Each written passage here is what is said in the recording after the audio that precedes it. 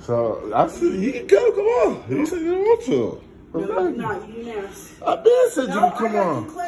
You said I don't want to go to your mom's house. That's what you said. I don't. You got a problem with her all of a sudden, and she didn't do nothing. I know she don't want to stay at her house. And she didn't. She said you could go over there. I just touched her mom. If she didn't want to stay, she didn't want his house. I'm like, let's go to my mom's house anyway. After she told me she don't want us over there. The fuck? Your logic is just shit is just crazy. Why are you talking about order? Because the shit you just say sometimes is just crazy. Like have no fucking sense to it. Ain't no training movement to that. They can't tell you to be like that and do that and do that. Act like you didn't know. Nah. Cause you know when it's time to put the pressure on, you know. But when a nigga slip through that pressure, oh, now it's dumb again. I don't know. It's all recorded.